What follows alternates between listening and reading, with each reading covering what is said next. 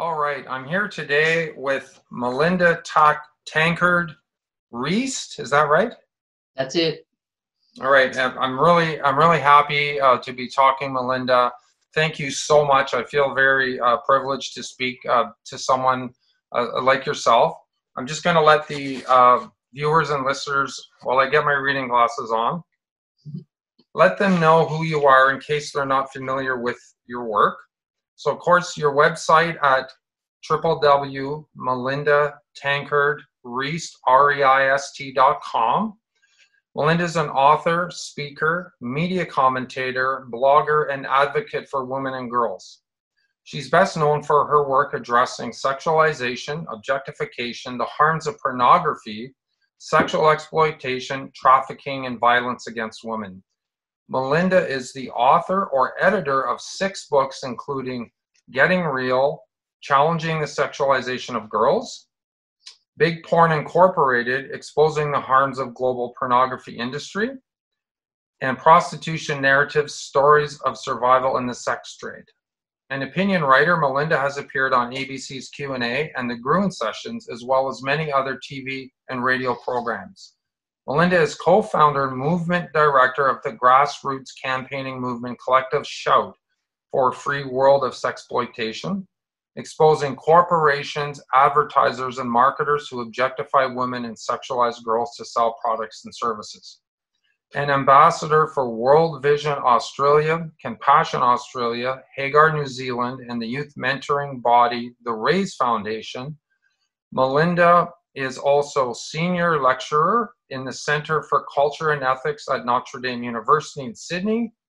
Melinda is named in Who's Who of Australian Women and the World Who's Who of Women. Wow, quite the resume.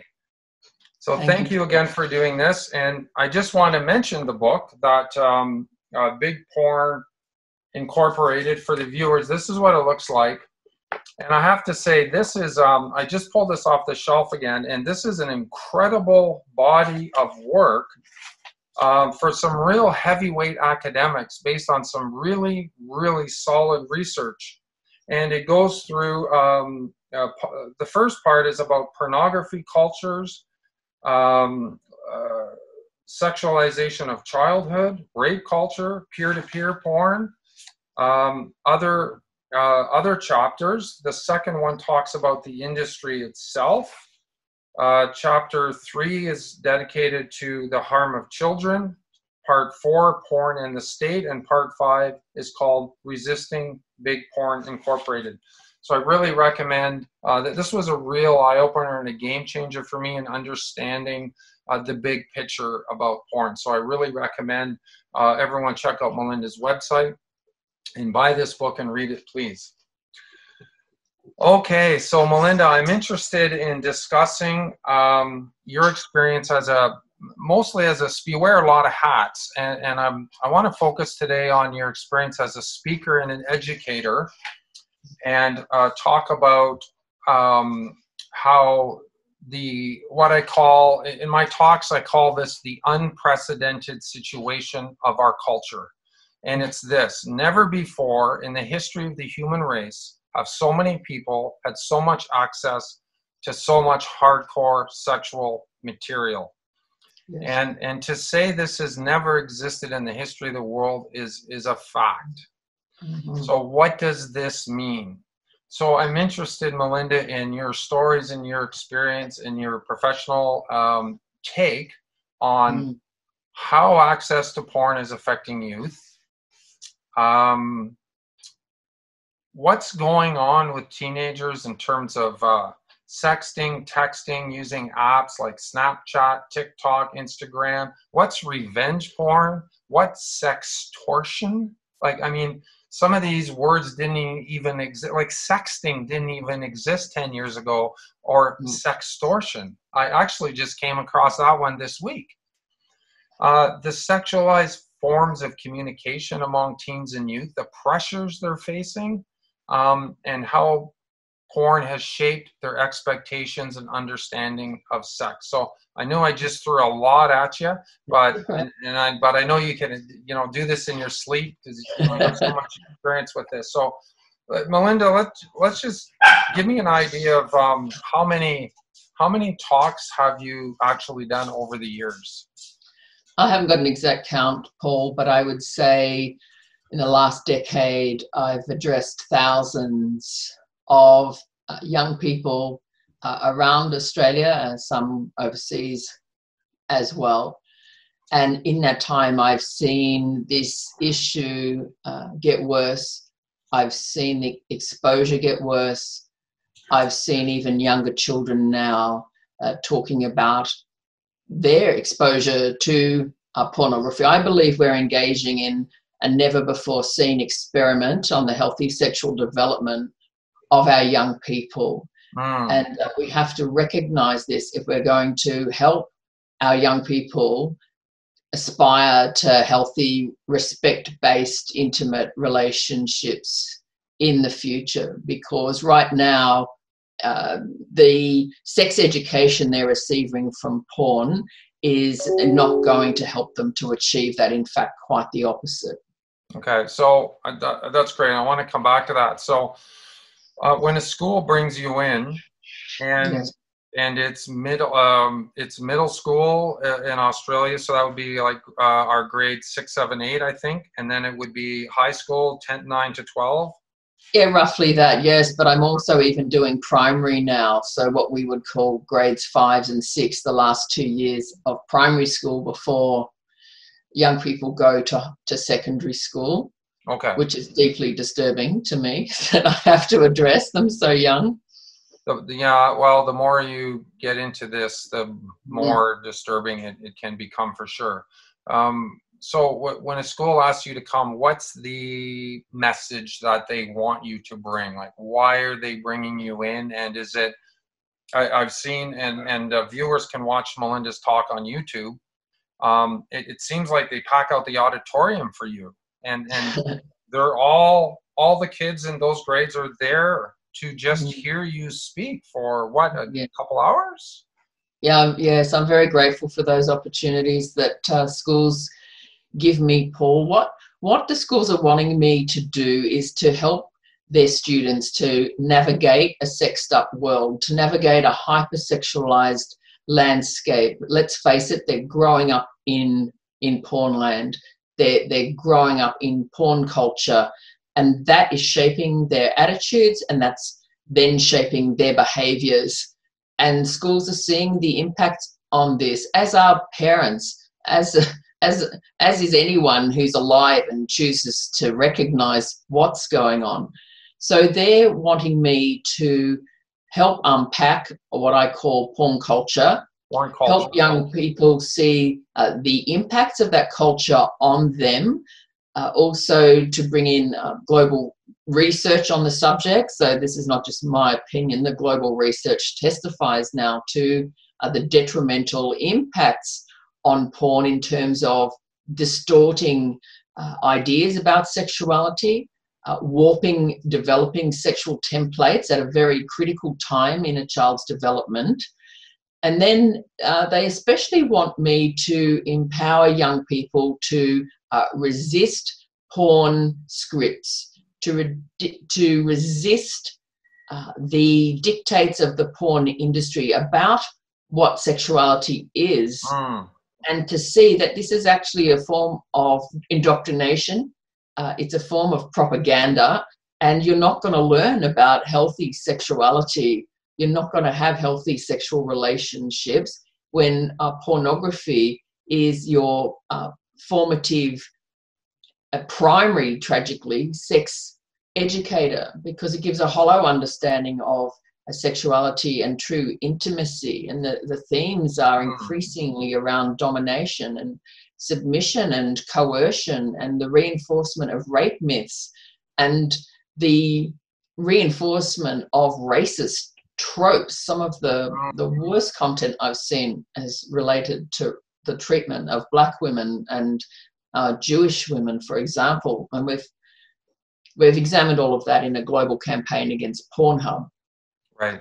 And so that's what the schools want me to do, why it's harmful to you and what you can do about it. And especially for girls, how they can be empowered to say no. Like a common response after my talks to girls is we're allowed to say no and not feel bad about it. Some girls have said to me, we didn't even know we were allowed to say no, which is an absolute tragedy. Where are the parents? You know, like, I don't know, maybe we just took a big tangent here, but I'm like, what kid just grows up and gets to the age that you meet them, and Melinda is the first adult that tells them they can say no? Like, I'm just shaking my head going, where did we fail her?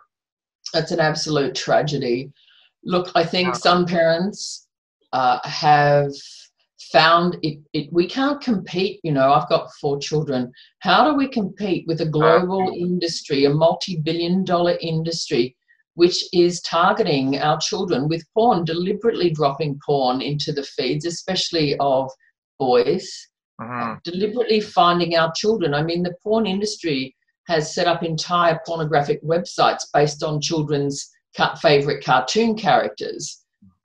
You know, literally the titles from Disney characters, Disney movies. And if you misspell a name, or if you misspell a name by a letter, it's very close, and it'll take you to a porn site. That's exactly right. But even if you don't misspell, even if you search for an innocent search term in a search engine, you can end up in a porn site almost straight away.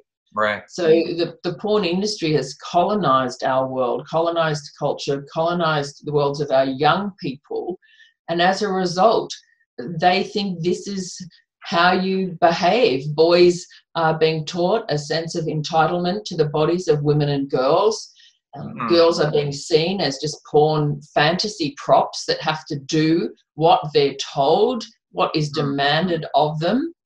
And we're seeing that play out in more coercive controlling behaviours, in more pressure on girls to engage in sex acts they don't want or like, more sexual harassment of girls in schools, girls being groped, girls having jokes made about their bodies, girls being demanded to send sexual images, sexual pictures, and being punished if they don't.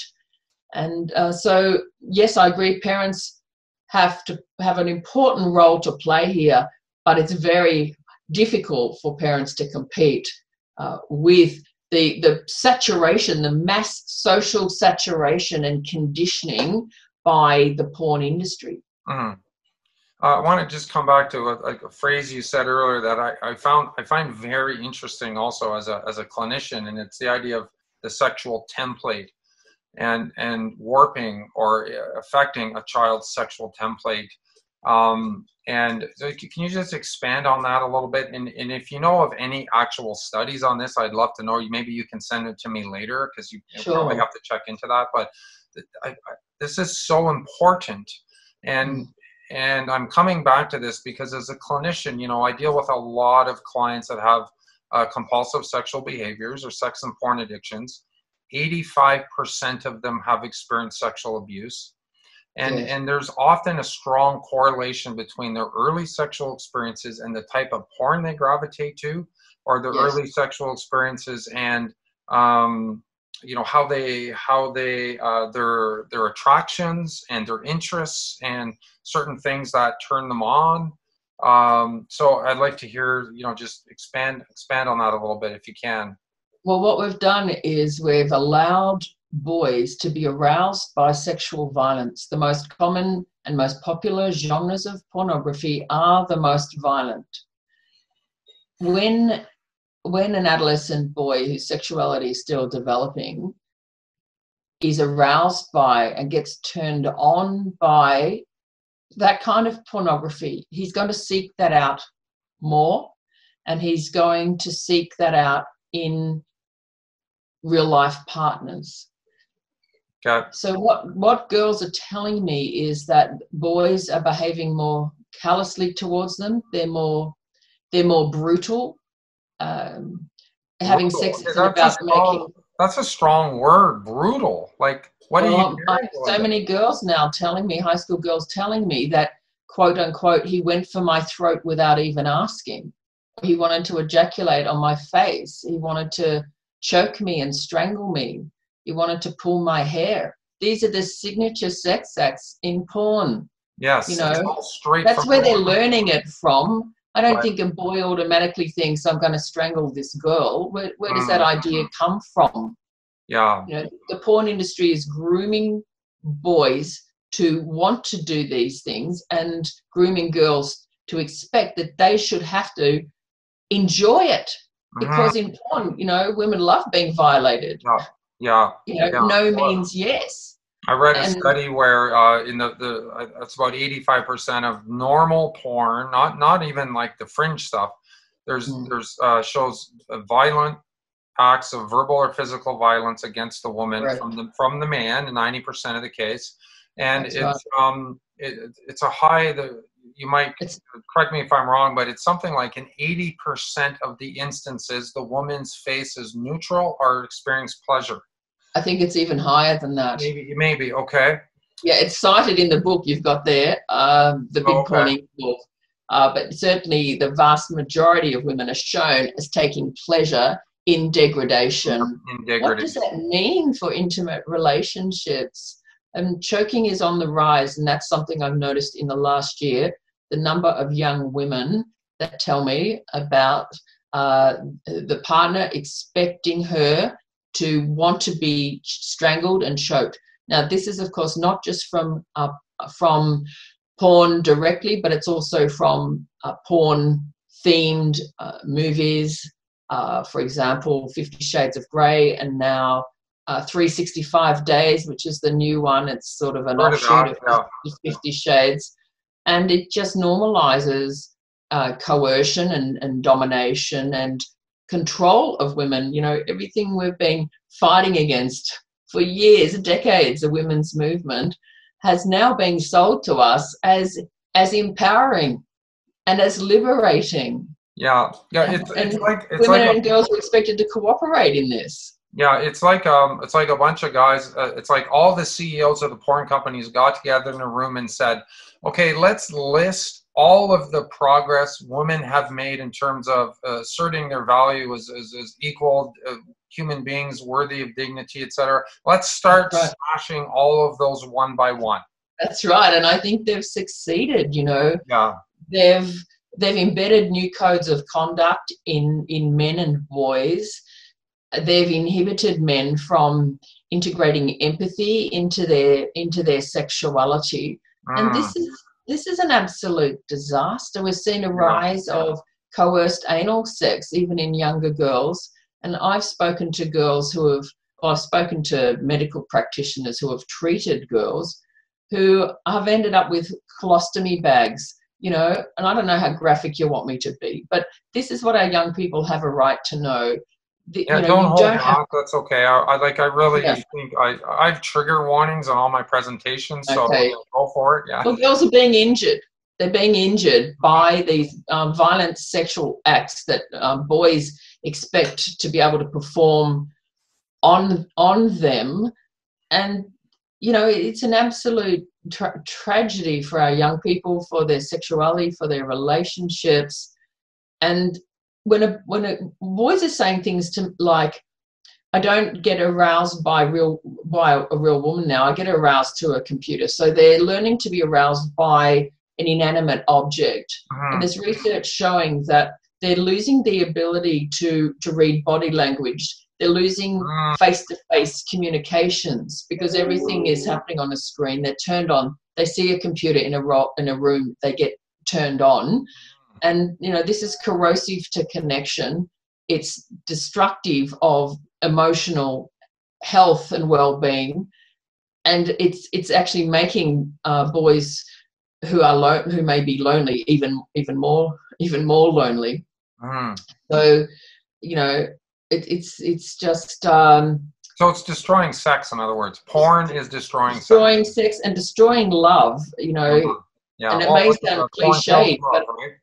I do believe that. You Yeah. know, It's like the I new do drug believe that model. porn kills love. Mhm. And a lot of the girls that I speak to say to me, they don't actually expect love. They don't expect romance. Having sex is certainly not romantic for many of them. And they talk about, you know, being given a pounding. I had a woman, she was in her early 30s, tell me that on dating sites, she lists wanting to stare slowly into someone's eyes and make love slowly. She puts it as a fetish because she says otherwise it won't get considered. It has to be seen as something weird, some kind of crazy kink. Otherwise it won't even be considered. Yeah. And this is why, more girls are not even wanting to have sex. And, I don't blame them. Mm-hmm. I don't blame them. Why would you want that? There's nothing appealing or attractive or sensual. There's no sensuality in that kind of sex. Well, and the thing is that, when you're 15, 16, you have no perspective on life. Like, you have no experience, no frame of reference, nothing to measure it by. And when everything that you see or read or hear or watch is kind of giving you the same message, yes, I guess, how do we expect them to think any differently? Which is why I think what you do is so amazing, because, you may be the first sane voice of reason that some of these people have heard, right? And I've talked to particularly women under 30. Many have said to me, Paul, I don't even know a guy that doesn't watch porn. No. Or I'll say, that you don't have to accept porn in your relationship. Well, you can have a zero tolerance policy for that. And they're, who am I going to date? I don't know anyone. That's right. And I'm just shaking my head like, really? That's right. Yeah. A lot of women say that to me as well. And tragically, they've pretty much given up. What we're seeing here is a sexual stunting of a generation. This has not happened before. Mm-hmm. The fact that boys can stay up all night viewing porn, hours and hours and hours, and cutting themselves off from life-giving activities and behaviors, that's not, they can't have a healthy sexuality as a result of that. It's diminishing their own humanity. Like, if you want to look at it from a self-interested point, you're diminishing your own humanity. I've interviewed a number of young men who were chronic porn users from the age of 8 or 9. One is now 18, and he has stopped consuming. And he said, I didn't recognize myself anymore. He said, I cut myself off from my family. He had a loving family. He said, I stopped playing sport. He said, all I wanted to do was get to my computer. I didn't want to do anything else. He said that his schooling suffered. And he also said that he recognized that he was mentally undressing every girl, every woman in his mind, every girl and woman that he met. And he was disgusted by himself because he still had a bit of an ethical core, that wasn't totally destroyed yet. And he said the big thing that stopped him consuming was that he recognized that he had become a patron of a global industry that was engaged in, trafficking women into porn. You can't tell what's, traffic-free porn or consent porn or, real choice. Yeah, you don't even know the ages of the people in the... Don't know the ages, and, we found underage girls on Pornhub. Their videos have been used. Girls who were raped and were unconscious or semi-conscious videos on Pornhub. So he recognised he'd become part of this global system that treated women like this, and he just didn't want to do that anymore.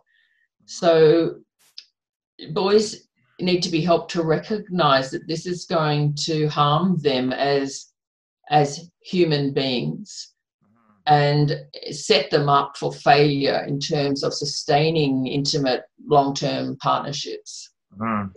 Melinda, what are you hearing from firsthand from the students? Let's say first middle school and then the high school ages. What are the first of all, what are the girls telling you? Like what's walk me through the day-to-day life of a typical 16-year-old high school girl that's, let's say semi-popular, semi-good looking.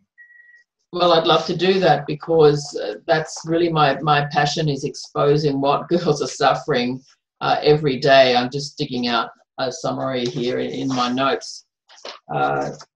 Girls describe really living in a sexually intrusive world, a world of sexual intrusion. They talk about at school, they just say it's normal, it's common to be sexually harassed at school. This would be the verbally, like most being grabbed, verbally, or okay, verbal sexual harassment, or on the school bus on the way home. Now, one school that I knew of had to sexually segregate the school buses because the girls refused to get on the bus to ride home with the boys because the level of harassment was so great. The groping, the unwanted touching, the demands for sexual pictures or having photos taken surreptitiously up their skirts. They just wanted to go home on their own bus. What's the driver doing? Well, a lot of these things can happen, at the back of the bus. I mean, that's another question, exactly. But the problem was so bad, I'm not even sure the driver can control it when you've got... I guess the proper answer is the driver is driving the bus, right? Yes. So, I mean, it's not their job to police the students, but I'm just... That's right. Wow. Girls would also tell me about being ranked at school on their bodies compared to the bodies of porn stars. So girls would be given a ranking, and then that would be shared by boys on social media. I have... So they say, like, Lucy's a 10 compared to such and such a... That's right. And imagine the girls with the lowest rankings, how they would feel, as well as the girls with the highest rankings. I mean, it's degrading and debasing any way you look at it. Right. They tell me about having their bums grabbed or their breasts touched as they go through crowded corridors every single day, boys rubbing their genitals against them in the corridors, being asked for oral sex by boys during recess or lunch. They talk about being called a snitch, frigid, or a dog if they speak up or complain about any of these things. Even rape jokes being made in front of girls who are known as rape survivors. Messages appearing on social media when you get home saying, quote, "Your ass looks so good today," or negative or insulting comments about sexual features or threats to rape you. There's some of the experiences from girls. And when I speak to them, they realize that this is sexual harassment. It's actually illegal. They don't often realize this is illegal because they've become so used to it. It's become so much part of their normal days. Demands for sexual images is a big one. And I rarely meet a girl who hasn't been asked to or pressured to send a sexual picture. Boys also sending girls pictures that girls haven't asked for. So even really young girls, say 12 years old, 13 years old, are receiving dick pics on their phones, which in Australia is also illegal. It's a form of sexual harassment. Again, a lot of girls don't know that. They think they just need to put up with it. Yeah. So terrible pressures. How are they supposed to learn? How are they supposed to enjoy their education? How are they supposed to flourish in school? When this isn't like once a month. Their normal environment. This isn't once a month or once a year. This is weekly, daily? Correct. Okay. Correct. Yes.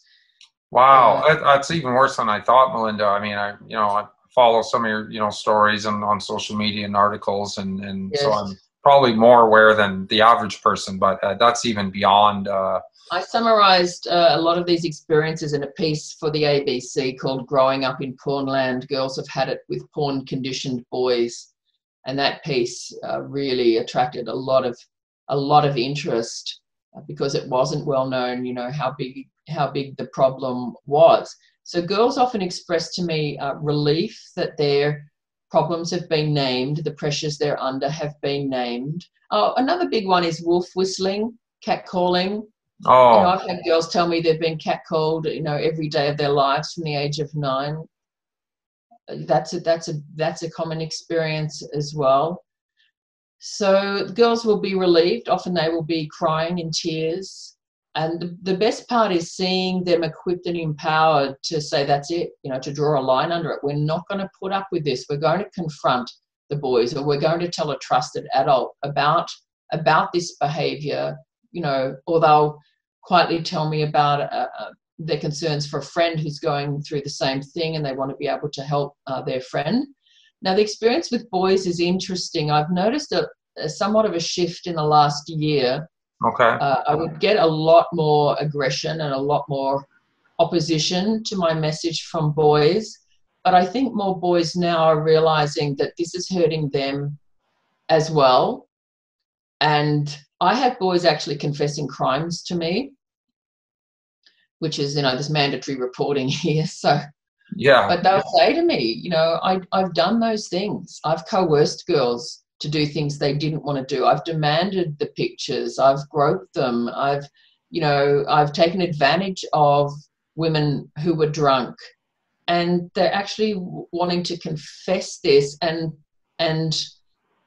for want of a better word, you know, atone and sort of redeem themselves by getting involved with Collective Shout, by apologising to the girls. I've had some profound experiences where I was addressing a group of Year 11 boys in South Australia, and one boy just stood up suddenly and interrupted. And at first I thought, oh, that's a bit rude. What's he doing? He said, I just have to stop you because I want to apologise to every girl in the room today for how I've treated them. Wow. And the place just went nuts. You know, That's powerful. The girls were crying. The boys were really moved. Wow. I've had more boys confront their peers in the classroom. So peers might be laughing at some of my slides where I'm talking about violence.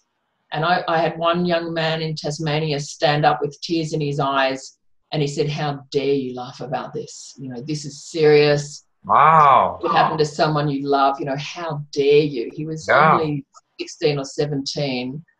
And it's boys like that that break out of the pack, that break out of the toxic masculinity conditioning of the culture and of porn, and say, you know, we're not going to be like that. Even if we get bullied, even if we get ostracized, even if we get picked on, we want to be decent young men. We want to be young men of integrity, and we're not going to go along with that anymore. So I've been encouraged to see more boys now wanting to work with us, wanting to join our campaigns, wanting to stand up for young women, because they recognise that, you know, we're all in this together, and that they can't afford to allow the porn industry to dictate and shape their sexuality.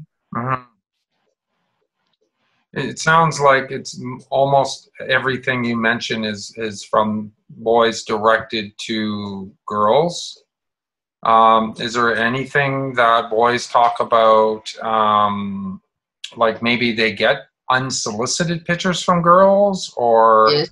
get threatened by girls if they don't do something, or is that, So not so much, yeah, I don't hear, like, it's not the same kind of violent type expressions that girls tell me. yeah. You know, it's not the girls being aggressive in the same way. However, there have been instances of boys telling me that they have received unsolicited pictures from girls. We have to recognise that girls are products of the culture as well, and are being shaped and moulded and socialised to think that they need to behave like this. Yeah. They've also been given a false message about empowerment, which is if you behave as badly as boys have, then that'll make you equal, rather than us all agreeing this behaviour is wrong, whoever's doing it, let's get rid of it, let's abolish it. Yeah. So tragically, girls are living in a culture that rewards exhibitionism. You know, they see like certain bodies. Culture, kind of, or? Yeah, so the selfie culture, they're seeing it on Instagram, they're seeing certain bodies that are praised and rewarded.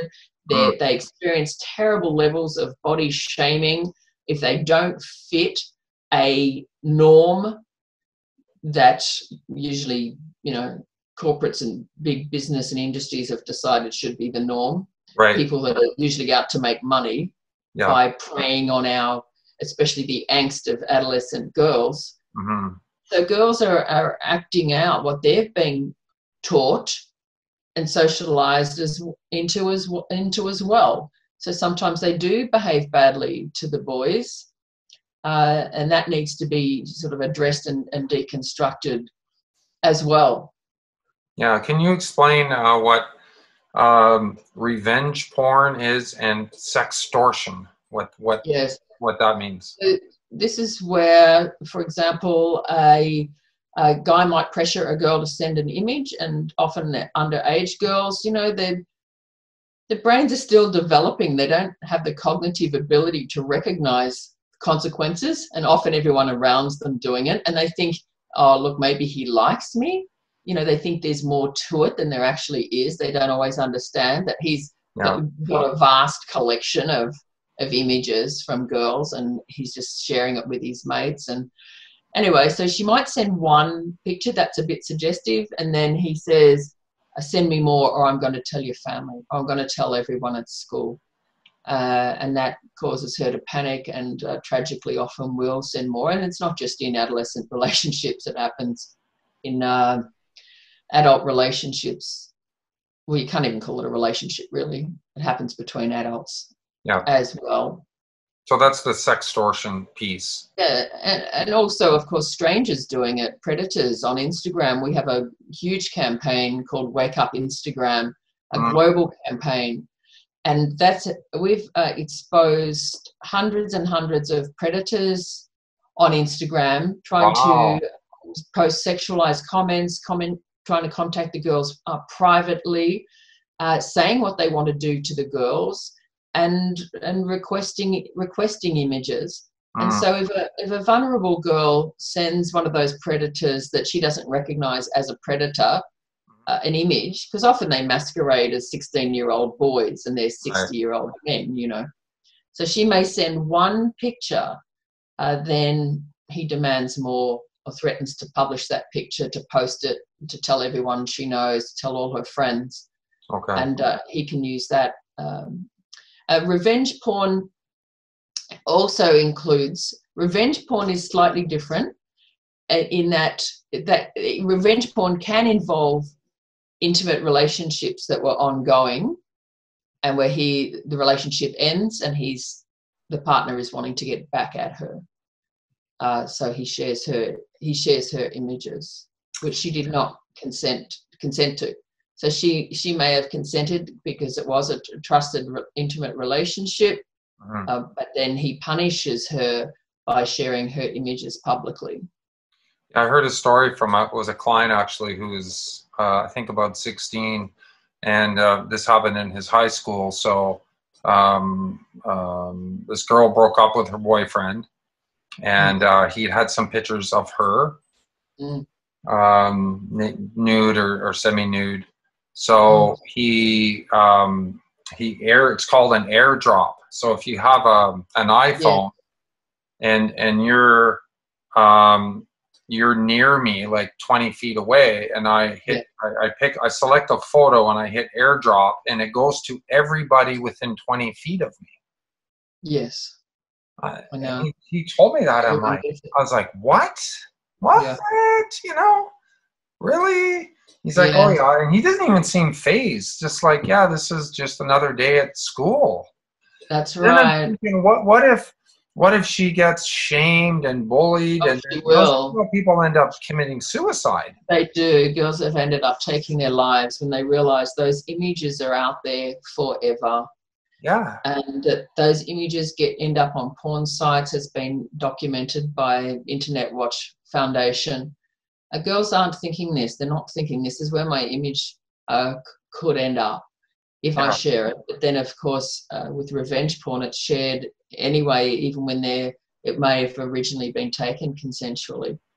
So it's just not safe to share images. That's kind of my bottom line, and it may sound extreme, but I've talked to too many women and girls whose images have ended up in places that they never considered. They never thought this would happen to them. It's affected their education. It's affected their ability to get a job. And those pictures circulate forever. You can't get rid of them.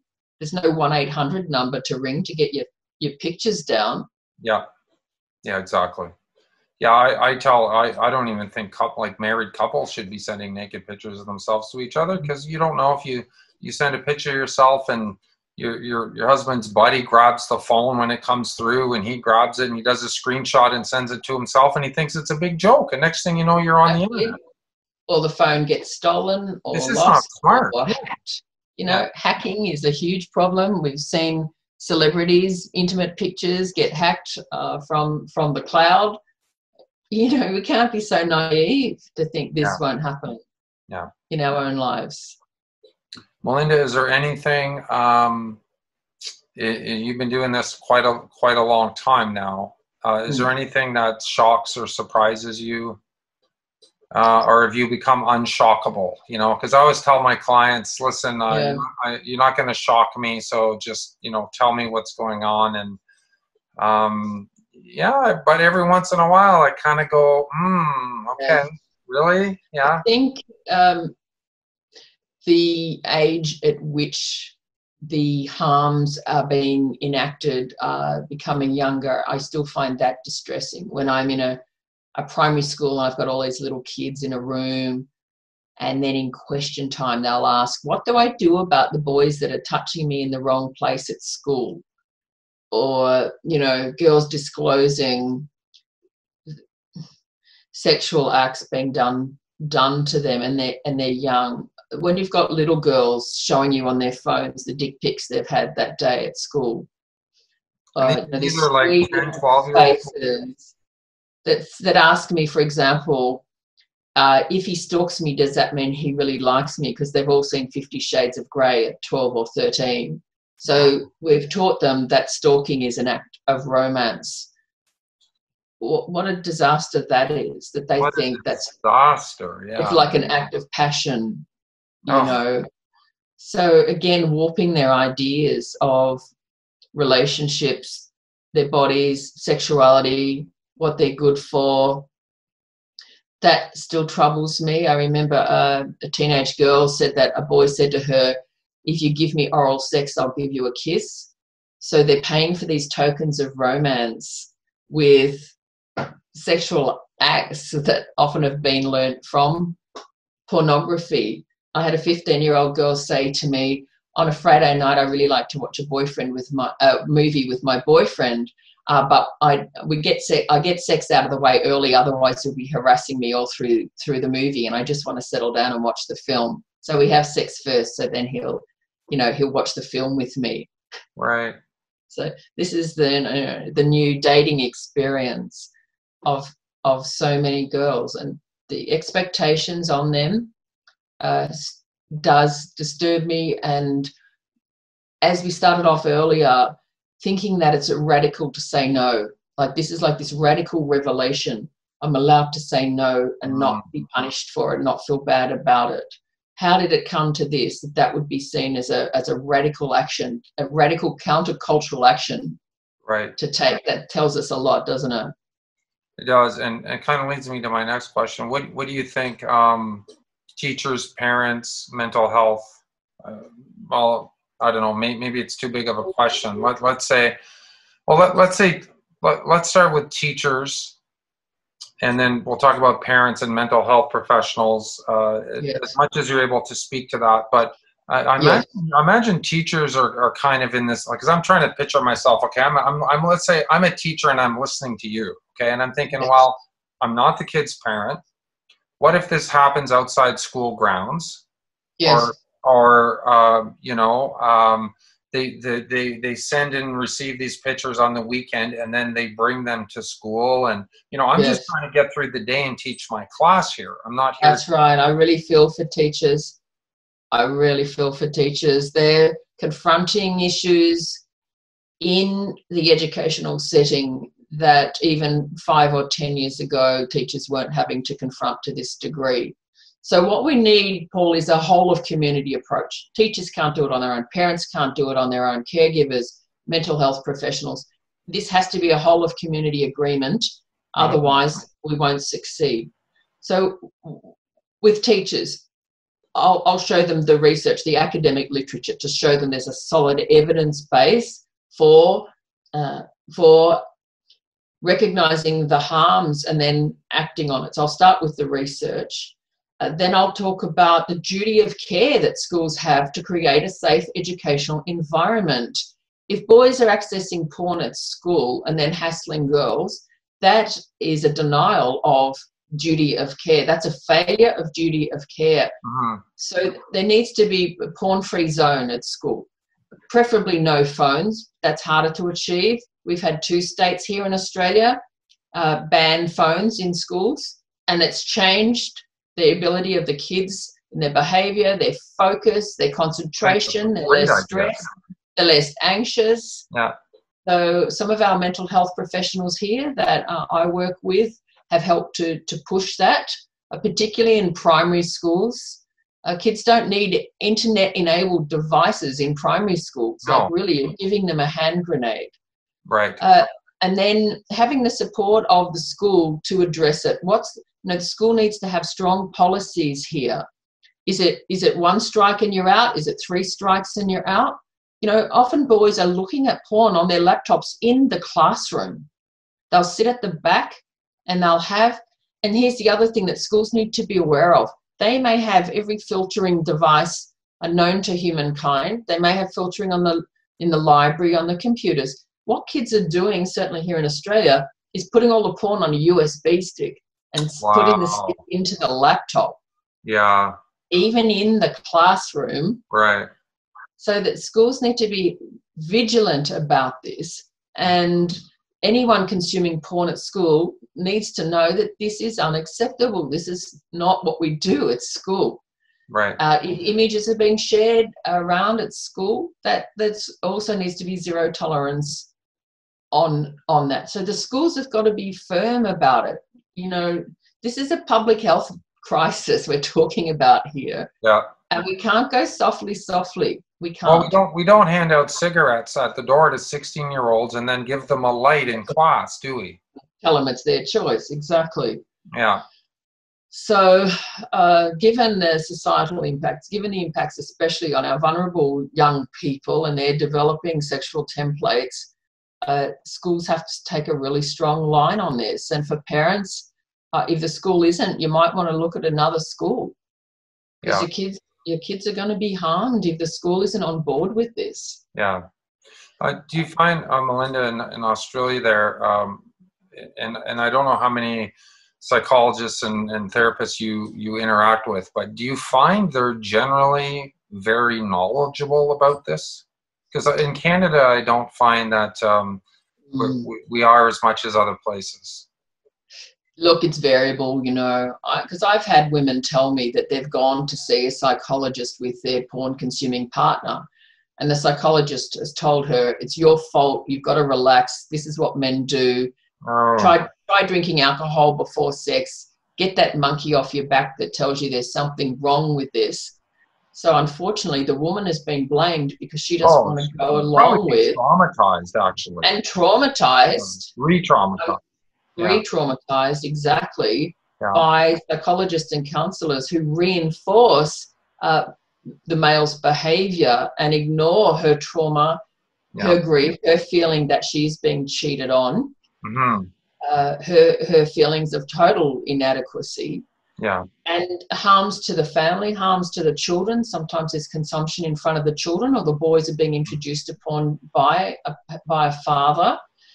So having said that, there are other psychologists who do recognise this is harmful and will help the couple to work through that and help affirm the woman for how she feels about it. But there's very few that I would refer to that I would be confident in that would, share my views and my approach to this issue. You have to vet them out, sort of, and be careful about it. Exactly. Yeah. Yes. Sorry, go ahead. Fortunately, we have had the Australian Medical Association in Australia, the former president, speak out against pornography and the harms of porn, especially to young people. So that was really helpful. Yeah. We've also had some good research about sexualization of children come out of the Australian Psychological Association, the American Psychological Association, of course. Yeah. I think we are seeing a bit of a shift because when I first started out full-time on this issue a decade ago, there wasn't a lot of recognition of the harms of porn, Right. even the harms of sexualizing children. But now we're not criticized as much for our views because the research now is so solid, the global evidence is so solid on this, and also schools and parents are seeing the impacts, like it's undeniable now. When you're seeing a rise of child-on-child sexual assault at rates never before seen, predator copycat behavior, children acting out on other children, what they've seen, what they've been exposed to, Yeah. you can't deny that. And again, the kids haven't thought of this themselves. Yeah. They've learnt this, they've been taught this, and now they're acting it out on other children. And this is where we have to draw the links between porn and porn culture and violence against women, because, as I've already said, attitudes shape behaviour.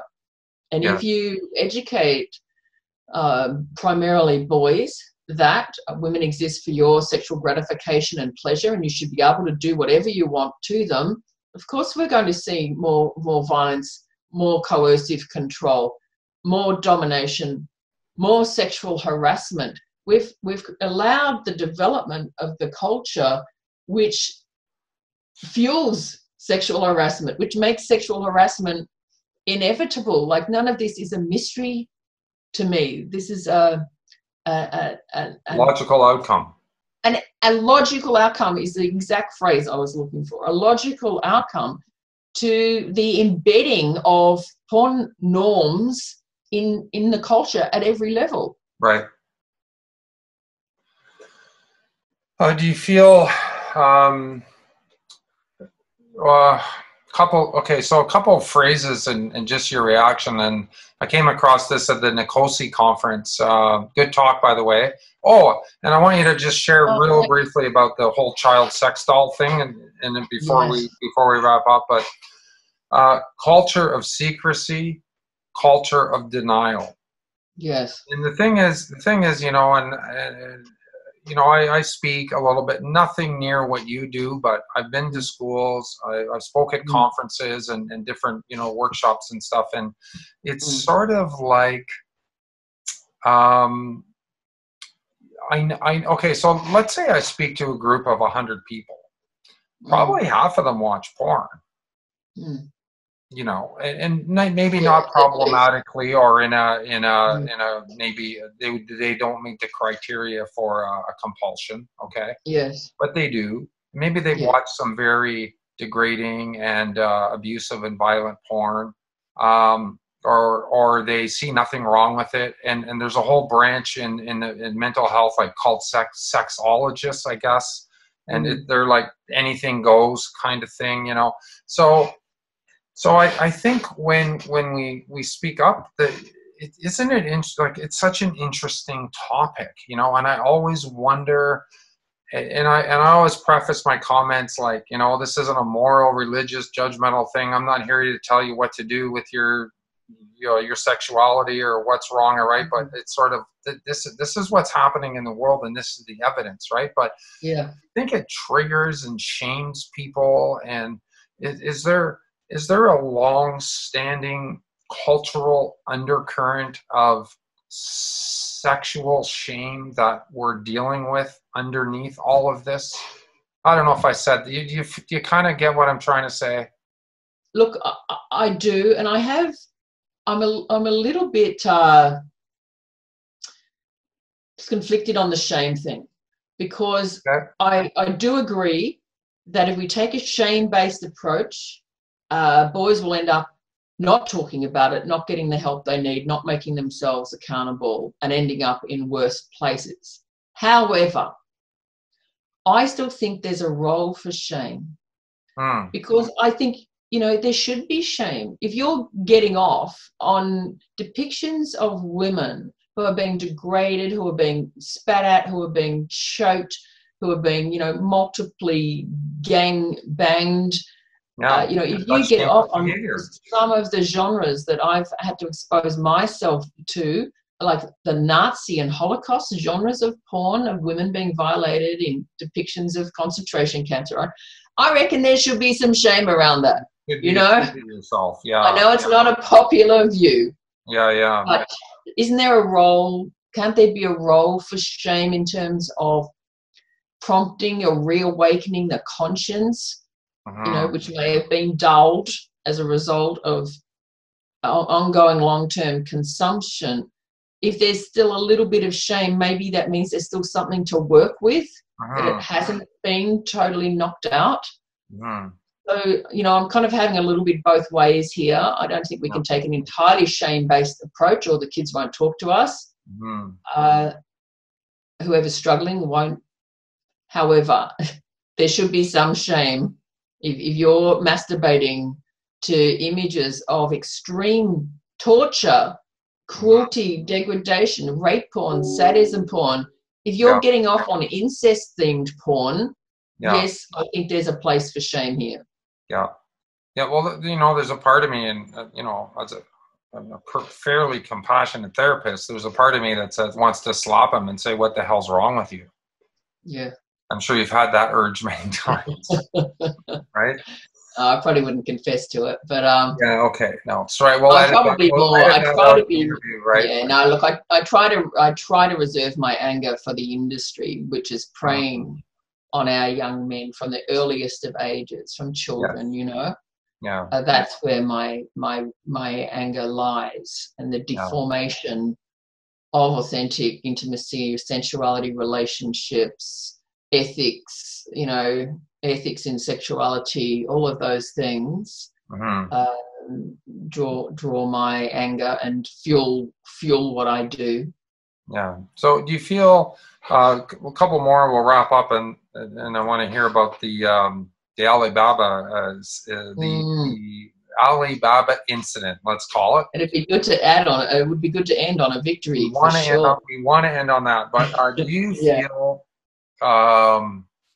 you're making a difference? I'm pretty sure you're going to say yes, but do you feel like despite everything you do, it's like bailing out the Titanic with a sand pail? Have we lost this generation?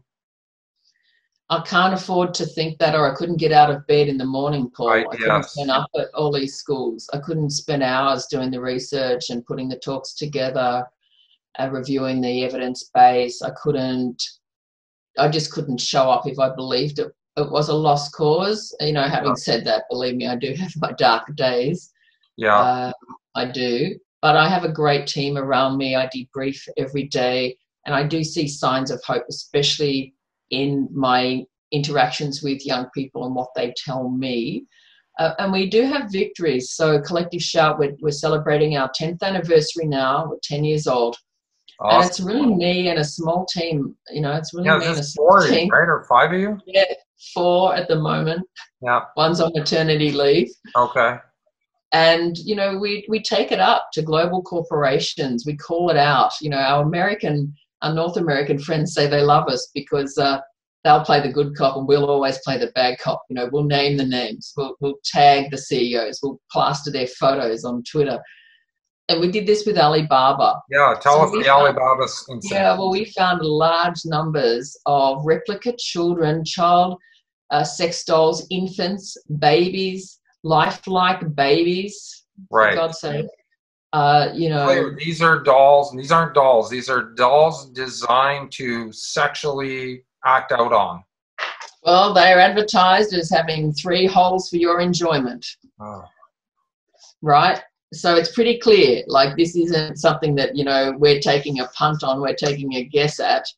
Yeah. And these sex dolls were being marketed and sold through 23 sellers using the Alibaba platform. And so we called it out. We said, how can a corporate, in the top 10 most wealthy corporates in the world, profit from eroticizing and fetishizing child sexual abuse, even toddlers, even babies? Because we showed an interest as part of our research, we were being sent videos of naked babies to modeling the dolls, the naked baby dolls. And that's content I actually wish I hadn't seen. Yeah. It's taken me a while to recover from that. And so we called out Alibaba, and it was a 2-week campaign, and Alibaba has removed those dolls and is tightening up its policies and procedures, its due diligence, its compliance to try to stop this happening again. And that was because people supported us. Like, this campaign really took off globally. We had massive media in multiple languages. It's not that hard to get behind removing child sex abuse dolls. Like, this one really, really resonated. You're going to get a lot of pushback from people on that, right? Well, some still say, some still justified it, but the majority seem to be with us. Yeah. So that was a great win just last week. So you directly approached the executives, and within 2 weeks they had discontinued the sale of this doll. And was there an explanation, like it just, sorry, it slipped through the cracks, like we can't? That's what they said, but we didn't accept that because this is actually the third time it's happened. They were called out in 2018 and in January of this year. I did not know that. I did not know that. Okay. Yes. And then we came in. Right. The third time. They brought in the heavy hitters. Yeah, that's right. Okay. So, all right, we tried. We went in very hard. Get collective shout on the phone. Yeah. It's time to pull up. That's it. That's right.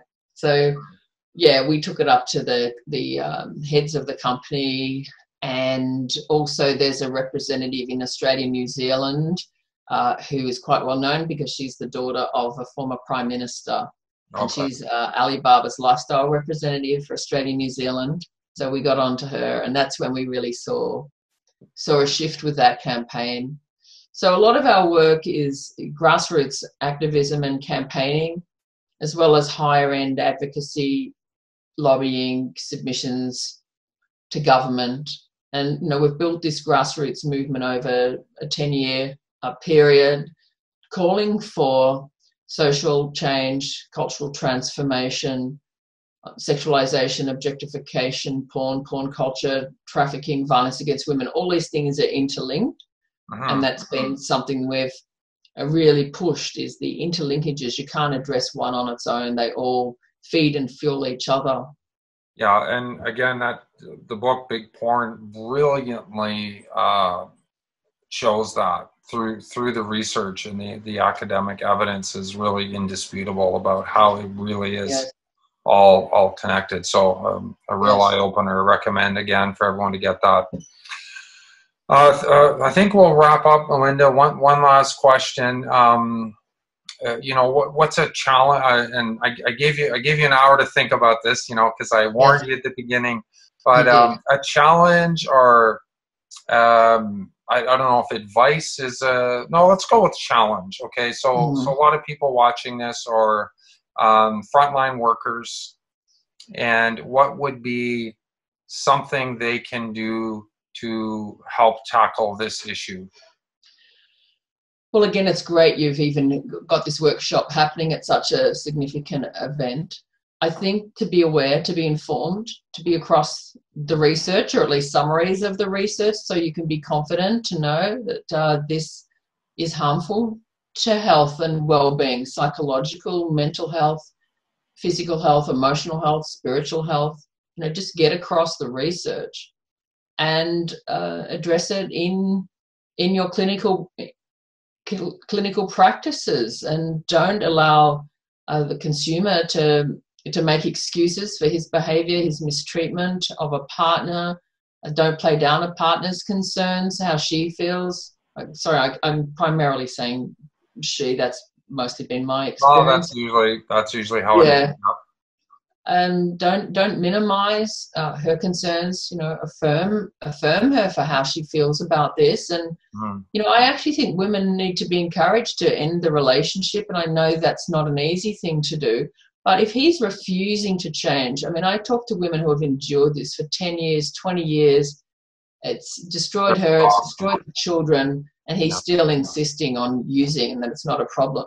You know, I think there's a time to encourage her to get out of that. Yeah. To get out of that relationship. You know, why should she be sacrificed to save the marriage? And what does that marriage look like anyway? What are you actually saving? Yes. So they're just a few things that I would suggest. And of course, your own self-care as well. When you're hearing these stories, they can be very traumatic. Yeah. So looking after yourself as well, to state the obvious. Good. Yes, thanks for that, those suggestions and that insight. So we'll wrap it up here. And thank you again so much for taking your time to share with me. And you know, when I talk and share and speak and do my trainings, it's like I can take you with me now. And so I'm really happy yeah, it's great. And share your expertise with the world, because I think it's hard fought and hard won and very valuable. And more people need to hear this message. So thanks again, Melinda. Yeah, and thank you for the opportunity to reach so many Canadian psychologists and others that you work with. It's a great opportunity for me as well. Thank you so much. Okay, all the best, and you take care and stay in touch. Thanks, Paul. You too.